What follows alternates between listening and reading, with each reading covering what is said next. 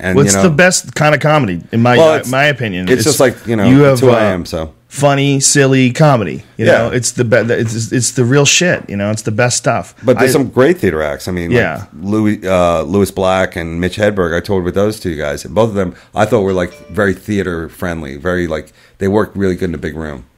Yeah, Hedberg was great in a small room too, man. Yeah, Hedberg he was just great all the time. He had one of the weirdest acts ever, man. He had a crazy following too, man. His people, wow, they were like, this was before all the media shit. Yeah, basically. They figured out how to get in touch with each other, like and they would come with these kids, man. Yeah, he would have been fucking huge if he stayed alive. I can only imagine the jokes that he would have had. Yeah, because he was probably the most prolific guy I ever met. In terms of clean comedy too. Yeah, that was the other thing. He never had to go that thing like, oh, I'm doing Letterman. I gotta take out the fuck in this joke. It's like he's always clean. Yeah, if he had fuck, it was rare. He had like one fuck every 15 minutes or something, and he was always that and he way. Didn't need it. He was just fuck, man. That's who he was. Yeah, he would have broke Twitter.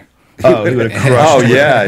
No one would have been able to fuck with him. Yeah. Twitter was written for the way his jokes were. His jokes are so tweetable. Someone said, "Do you want a frozen banana?" I said, "No, but I want a regular banana later." So yes. It's like his style was so weird, man.